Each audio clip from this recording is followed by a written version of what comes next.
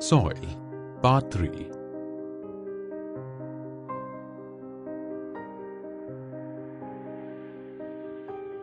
In this module, we will learn about soil pollution, various methods to control soil pollution, and soil conservation.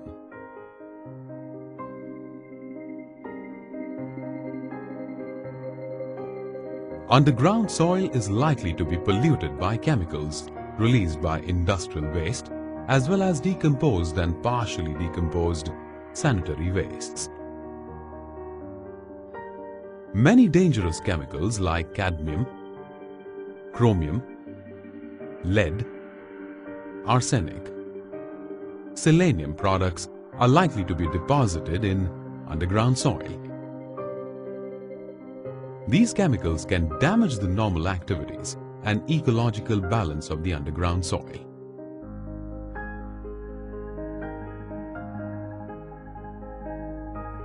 As land is static, land pollution stays exactly unless someone cleans it up. We also know that plastics take hundreds of years to disappear, while radiation can contaminate 10 times longer. The simplest effect of land pollution is that it takes land out of circulation. That is, the more land we use up, the less we have remaining. That might not be a problem in rural areas where there is plenty of land, but it is certainly a concern where productive agricultural land is concerned. The biggest problem comes when contaminated land is returned to use, either as a building or agricultural land. Houses might be built on sites which have not been cleaned, putting the people at risk. People might get their water from rivers supplied by groundwater, contaminated by landfill or mine workings, or some polluted land some distance away. As a result, illness develops over decades. Thus, the effects of soil pollution are vast and they can be summarized into 3 broad categories. The effects of soil pollution on agricultural land, industrial land, and urban land are as follows.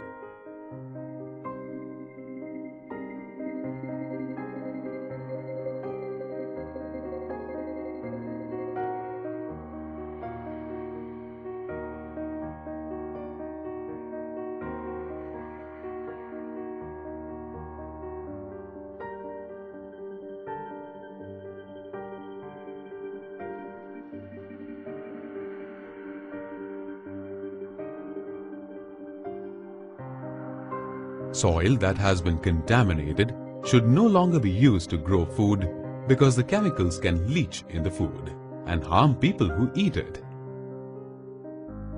The crop yield in contaminated soil is less, which in turn can cause more harm because lack of plants on the soil will cause more erosion. In addition, the pollutants can change the structure of soil and the types of microorganisms that live in it, which in turn may alter the type of larger predator in that region. Thus, soil pollution can change the whole ecosystem.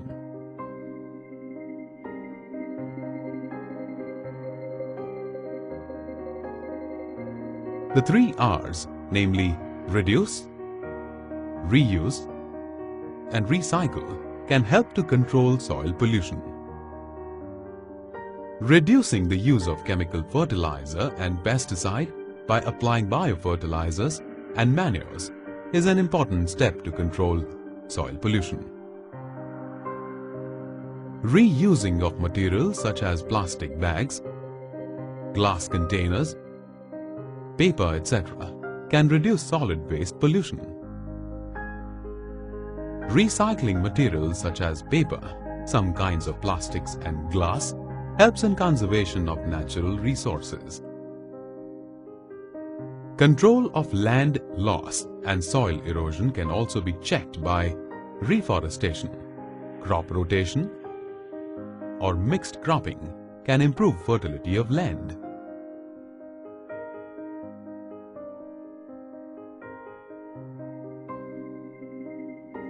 The accumulated solid waste on soil can pose a great problem. Hence, proper methods should be adopted for management of solid waste disposal.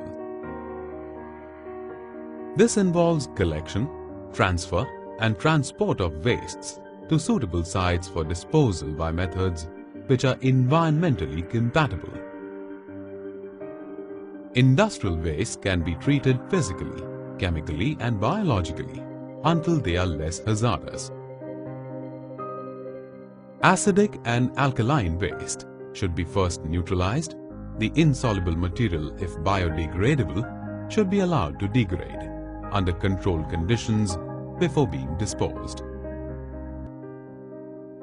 New areas for storage of hazardous waste should be investigated, such as deep well injections and more secure landfills.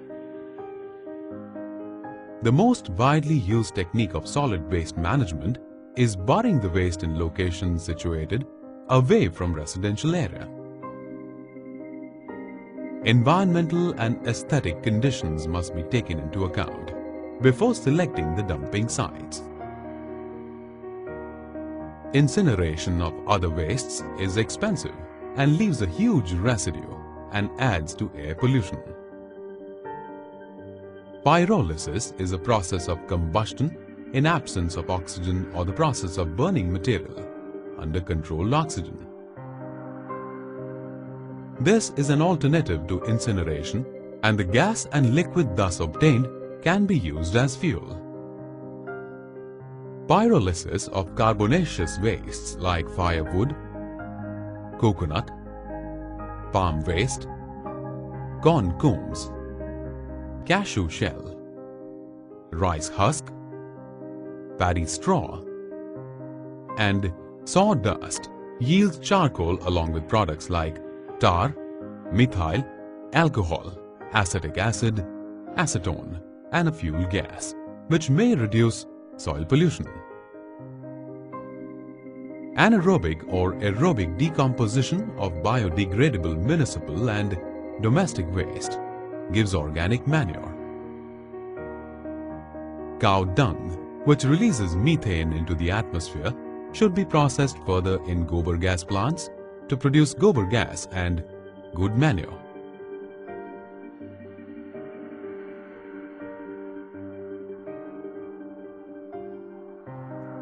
Bioremediation means to use a biological remedy to abate or clean up contamination.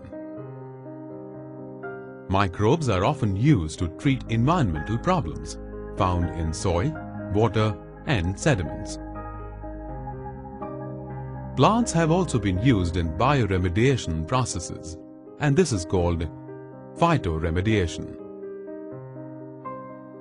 Biological processes have been used for some inorganic materials, like metals, to lower radioactivity and remediate inorganic contaminants.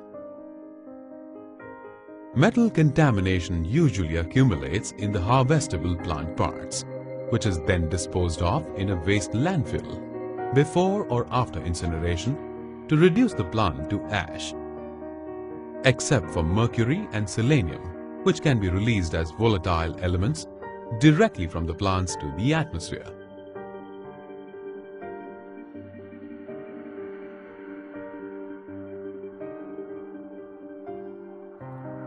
Land pollution massively occurs during earthquakes, landslides, hurricanes, and floods.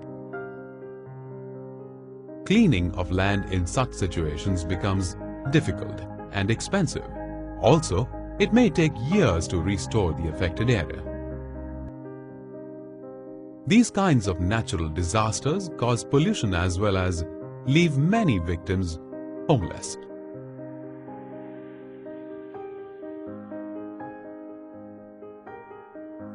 There are several ways of soil conservation. Planting trees. Roots of trees firmly hold the soil. As the roots grow deeper into the soil, they prevent soil erosion. Building terraces. A terrace is a leveled section of a cultivated area on a hill which, due to its structure, prevents rapid surface runoff water. It gives the land mass a stepped appearance, thus slowing the easy washing down of soil. Dry stone walking is a method used to create terraces in which stone structures are created without using mortar or binding. No-till farming. When soil is prepared for plowing, the process is known as tiling. This is a way of growing crops without disturbing it through tillage. The process of tiling is beneficial in mixing fertilizers in the soil, shaping it into rows and preparing a surface for sowing. But this can cause compaction of soil, loss of organic matter, and death of organisms. Contour plowing. This practice of farming across the slopes takes into account the slope gradient and elevation of slope across the contour slopes. This method helps in slowing the water runoff and prevents soil from being washed away.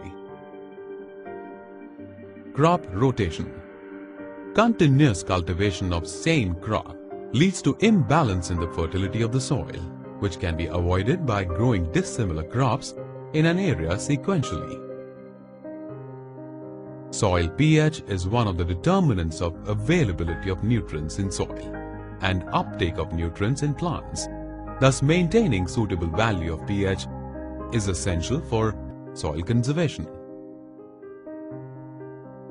Watering the soil is a way to prevent soil erosion by wind. Salinity management. This is caused by excessive accumulation of salts and has a negative effect on the metabolism of the crops. Salinity is detrimental to the vegetative life and hence it must be controlled. Soil organisms.